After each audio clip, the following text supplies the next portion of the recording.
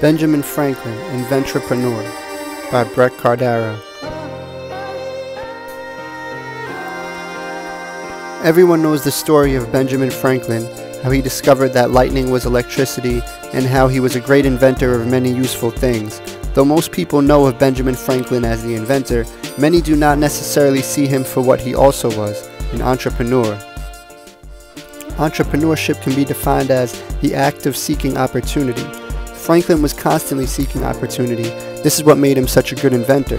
In fact, he may even be called an Inventrepeneur, or one who invents something and sells, distributes, or licenses their product. However, of the many opportunities he identified and subsequently solved, none of them were ever patented by Franklin. He was quoted as saying, "As we benefit from the inventions of others, we should be glad to share our own." Some of Franklin's inventions were the lightning rod, bifocals, the Franklin stone, the urinary catheter, swimming fins, and the harmonica, which was a type of musical instrument. Though he is known as an intellectual, Benjamin Franklin actually dropped out of school at the age of 10. The amazing discoveries and ideas he developed were entirely due to his own yearning for more and his self-motivated quest for understanding.